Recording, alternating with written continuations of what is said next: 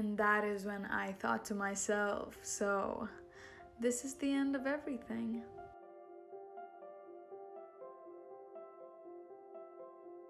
I get attached to people very easily, and I try to see only the good in people. I am kind of a positive freak. I struggle to let people go, people I'm attached to, people who are dear to me. I cannot let them go. It's painful. I try everything to make them better. I try to fix them up. I try to make them love me. I try to be the people pleaser in the relationship. That's just who I am. When I lose people, it feels like the end of the world to me.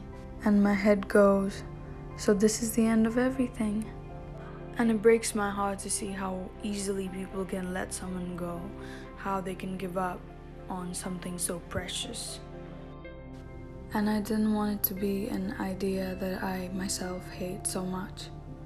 So I made a promise to myself that I would make peace with the dearest people in my life who I have let go and I have let down in the past. I met my best friend from middle school after 3 years, and it was magical. I remembered everything, every moment. It was so nostalgic, and I just felt so blessed that I finally reached out and made peace.